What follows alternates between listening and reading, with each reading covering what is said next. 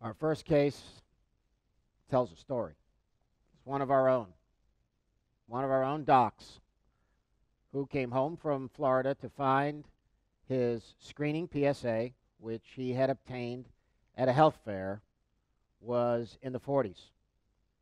He then underwent an MR examination and a visit to his physician.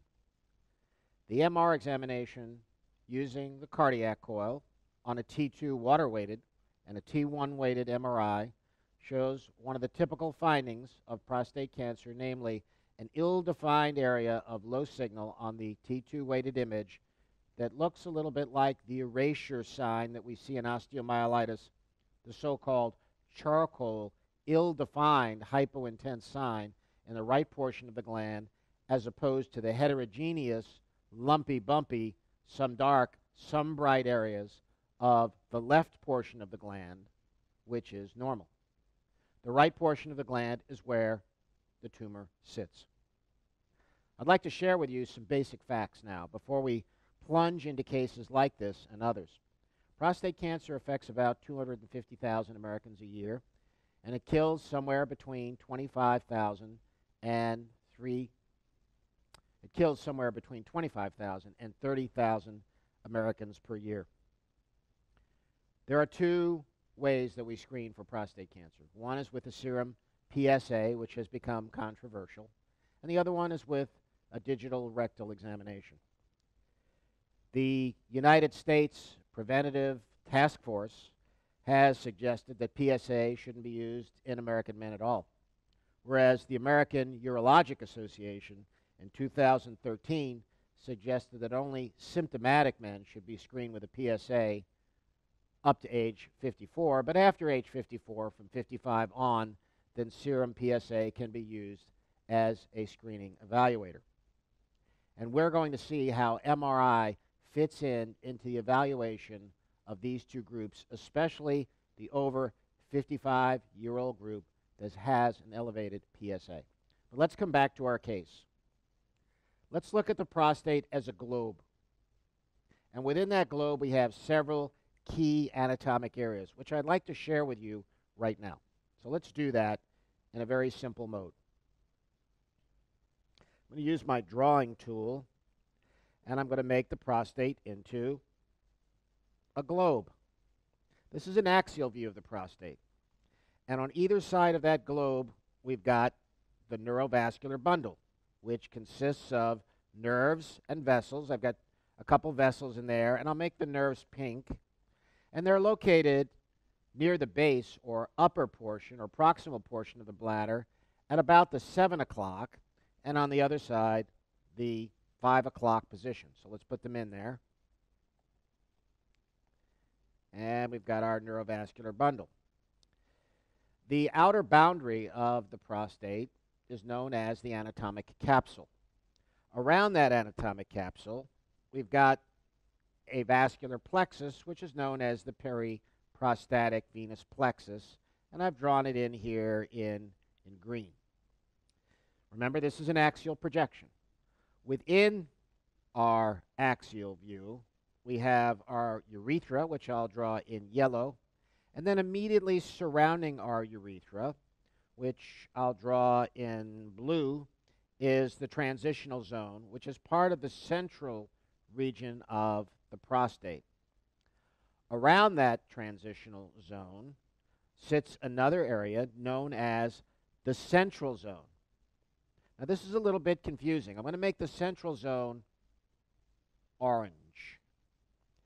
So the central zone, orange, and the transitional zone, blue, comprise the central portion of the prostate together. So we have a central portion, and then as you get older, this gets a little bit bigger. In fact, it gets a lot bigger. And then this outer area, this black area, which we haven't colored in, is the peripheral area of the prostate, which goes all the way around the prostate from top to bottom, but gets thinner in various positions as we go from top to bottom, which we'll see in a few moments. Now, the peripheral zone contains about 75% of the glands of the prostate by volume. The transitional zone contains about 5%, and the central zone contains about 20%. Now, as you age, the transitional zone will get bigger and bigger and press the central zone outward against the peripheral zone so that eventually, when you're 70 years old, the prostate may look something like this. You've got a big central region which is comprised of mostly transitional zone tissue that presses the central zone area out against the peripheral zone, and the peripheral zone becomes thinner and thinner and thinner. Oh, but we're not done yet. Let's use our eraser. Let's look at the prostate in the sagittal projection. And I'm going to use my same color just for consistency. And I'll make the bladder up at the top. Here's your bladder. And coming out of the bladder, we'll make this time in pink the urethra, which comes down and around. And around the urethra, as you would expect, you're going to have the transitional zone, which I've got here this time in purple instead of blue. And around our transitional zone, as part of the central region, we have the outer part of the central region, which is known as the central zone. And we said that these two zones, particularly the transitional zone, enlarges as you age. Note that there is quite a bit of peripheral zone tissue, and that peripheral zone tissue, which I'll now color in pink, actually I better make it a different color, maybe dark pink, goes all the way down low. I think I need a darker color here. Let's use light blue again. And our peripheral zone goes all the way down, fairly low, and this low area is known as the prostate apex. Now, the upper portion of the prostate is known as the base. We have the anterior portion of the prostate to the viewer's left, the posterior portion of the prostate to the viewer's right. And there are several other key anatomic areas. For instance, in the front, we've got a bunch of fat, which is known as the prostatic space of Retzius. In the back, we have a fascial layer which separates the prostate from the rectum, which is known as the Dinel-Villiers fascia. We also have, although not seen in this projection, a periprostatic plexus, which you saw in the axial projection. There are also various sphincters, an internal and external sphincter, which we'll encounter and talk about a little bit later. One more area of note is the anterior fibrovascular stroma, or fibrous stroma. That fibrous stroma is found in the far anterior aspect of the gland. I'm going to draw it in blue. And when there is an anteroapical area of prostate cancer, which would occur perhaps right here, it'll grow right into this blue area, the fibrovascular stroma, or the fibrous stroma of the prostate gland. This is a very common occurrence and very difficult to evaluate and analyze with conventional transurethral ultrasound assessment and or biopsy. In fact, biopsies will frequently miss cancers that are down low or in continuity with the anterior inferior fibrovascular stroma. Let's turn our attention now to the coronal projection.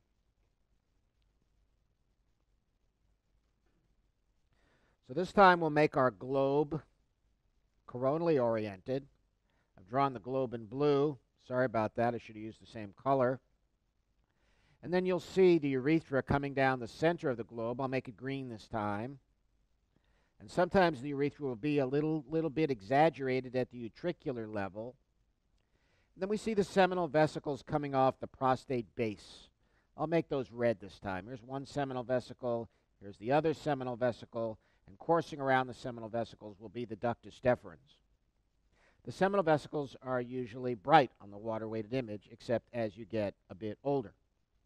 Now, this upper portion of the prostate in this location is known as the base. The central third of the prostate in this location is known as the mid-prostate. And the lower portion is known as the apical portion of the prostate, with the deepest portion of the apex being down here. We also divide the prostate at the mid-level into what we call lateral and intermediate segments. The lateral segment in the outer half, the intermediate segment in the inner half. That's pretty much the only place where we make that division, because that's where the prostate is widest. So we have base, apex, mid-lateral, mid-intermediate. And these are going to get very unique names, as we'll see a little bit later on when we go to use our nomenclature for PI-RADS 2.0. So that's our introduction to a patient with a prostate carcinoma in the right side of the gland and to prostate anatomy.